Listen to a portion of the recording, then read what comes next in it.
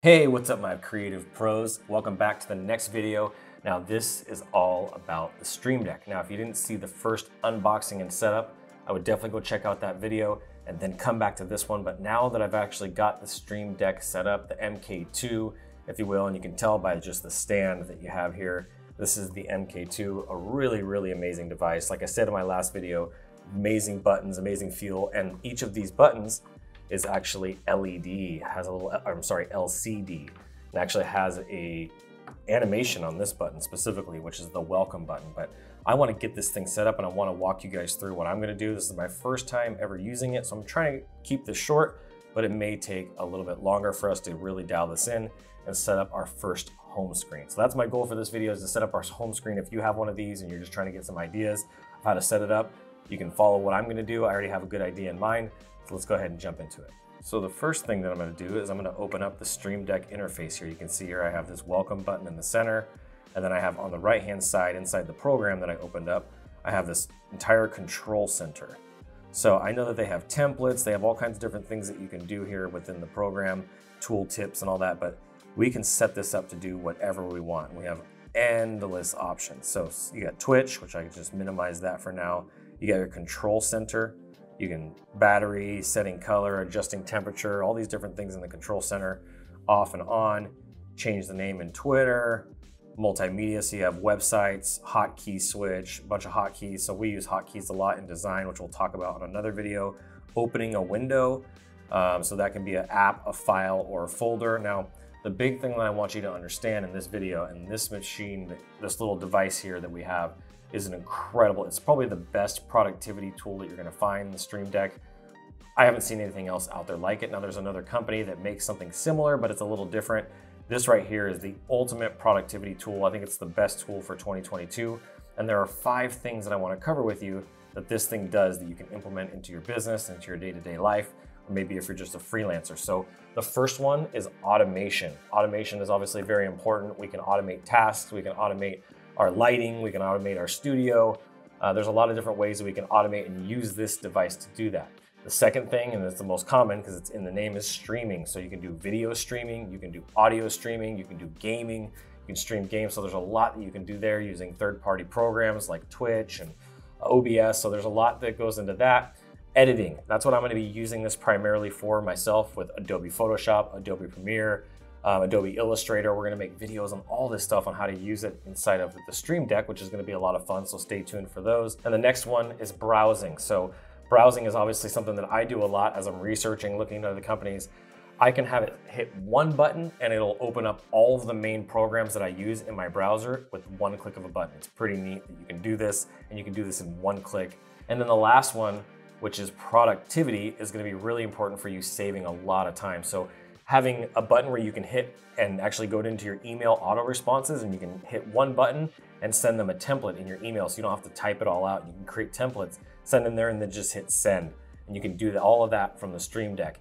You can have custom live chat messages. You can actually open files. You can open apps. You can just so much that you can do, folders on your computer. You can basically control it to do anything. You can teach it to open up anything you want. So productivity, automation, streaming, editing. And so if you want a really good tool, I would definitely check out the Stream Deck.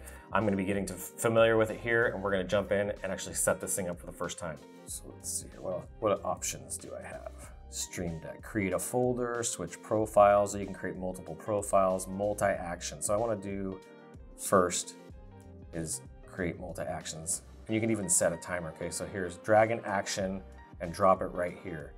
So I need to find an action. So what I could do is I could say a website and a website. And so every time I hit this button on my computer, and I can put the title in here. So let's just say I wanted to open up Google Docs. So I go docs.google.com. In fact, I'm just gonna put Google Docs. And then I can go https www.docs.google.com. There you go. So that's one, and I can even change the icon for this guy. So you just hit the little corner thing here. Oh, I can add one, so you're just gonna drag and drop it. Let's see here, and then the next one would be another common website. I just wanna bring up my own website and make sure that it's working. So adrianagency.com, and I'm just gonna put https AdrianAgency.com. There we go. And we'll add the icons later. Oh, here we go. Here's where you add the icons. So you hit here, you got icon library, and you just say website. You can do all kinds of stuff, but then I want to title this icon. So it lets me upload a custom one. So the title of this icon is going to be work, or just put agency. I'll just put agency in here. There we go. The next most popular thing I think I'm going to end up using is the open button. And that open button is going to be specifically for opening Photoshop. So I'm going to put it in Photoshop in here. You can see that text. I like it in all caps. It actually looks really nice. What is this? Oh, there you go. This is interesting. So it lets you change the text. It gives you some really good customization. So go Photoshop. Photoshop. There we go. I don't even need to have the text, to be honest. You don't need it. I could probably take it out of this one too. Just have the icon. All right, so I got my first one here, which is the agency launch of just going to the web. Then I'm gonna create a second one here that's gonna launch. And what I want it to launch is my Photoshop program. So I gotta go choose. I can go into applications. I can go over here into Photoshop 2022, hit open, boom. And we'll take that text out of it. We don't need that. There we go. And now I have Photoshop. Now I can change this icon, obviously. Hit set from file. Then I can go to my desktop, and then here's the one that I downloaded. Boom. See, now it already changes on here. So I'm gonna do that for my main programs. I use Photoshop a lot. I use Illustrator, which will be the next one. So let me go ahead and click on this, and let's hit open Illustrator. Now remember, if I wanted to open up all of my programs at once, I can create one of those multi-actions that you saw down here. Actually, it was a little further up, I think. Yeah, here, multi-action switch. So I can actually click that, and then it'll open Photoshop, Illustrator, all those at once. But I'm gonna create some icons right now just for an example of setting up my system. So we're gonna go ahead and hit open on here, and we're just gonna do, we got two of these now. So we're gonna choose Illustrator, go back to applications, Adobe Illustrator 2022. There we go, just select that. Boom, and I'll take out the text again. We don't need it, there we go. And then it's launching Illustrator. And then the next one, look at it, already pulled in the icon for me, which is great. And then the next one here is gonna be Premiere. Since I use Premiere pretty often, we go here to Applications, Adobe Premiere 2022. That one, open, boom. Now let's give it just a test drive. I want you guys to see this because I'm not gonna be able to have time probably to set all of this up, show you every single one that I'm gonna do, but I'm gonna get this done and then I'll show you at the end what I ended up creating. Okay, so we're gonna go ahead and hit Photoshop. Boom, there it is. I can hit Illustrator, there's Photoshop. All loaded up, Illustrator's loading, and then I can hit Premiere too. So I got my three main programs that I use there in the top row, as well as if I hit the main globe, it's gonna open up Adrian Agency. Look at that, it got a little green check mark, so it tells you that it's working. Boom, there's Adrian Agency. Website that I wanted it to launch, and it launched Google Docs like I asked it to. All right, so I wanna add some more stuff to this, but I just realized I made a mistake, you guys. We're human, right? So I need to go in here and I actually need to add in and change this one. So this right here, see multi-action switch, this is not gonna work for what I want. Now, if I was trying to open up and turn lights on and then turn on a browser, that would be a different thing. So I'm gonna go ahead and delete this one and we're gonna restart real quick. I'm gonna grab the right one, which is multi-action here. Grab that in there. Now I can add those websites that we talked about. So we're gonna launch these websites right here. 1, 2, 3. Okay, we did 3 last time. I'll probably do a 4th one just in case. And then this first website is going to be https www.docs.google.com because I use that one all the time. This next one's going to be https gmail.com. It's another one I use all the time. The next one will be https slides.google.com because I'm almost in that every day. And then the last one we'll do is https. I want to make sure that my website's always up. So agency.com. There we go. And then if I really wanted to, I could check and I can add one more and I can add Instagraphics. So go to instagraphics.com and I need to make sure https, there we go. Okay, so I have all of these actions in here. Let's go ahead and give this one a try after we add an icon. Let's see here. we're gonna go back. There we go. Okay, so we got this multi-action button. We're gonna go ahead and click here. And in the icon library, which is nice because they have so many styles, we can say launch, maybe? Launch.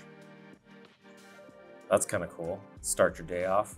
I want to make it match the other ones. There we go. I like that. So I got the little launch icon. So now every time I start my day, I can just hit the button and it'll load those 5 programs. Look at that. Instagraphics.com talks about our program. There we go. It just loaded them all. Pretty neat, right? So this is a really good start. I'm gonna go ahead and finish these up and then we'll continue on. All right, so I wanted to create my first ever setup and I did.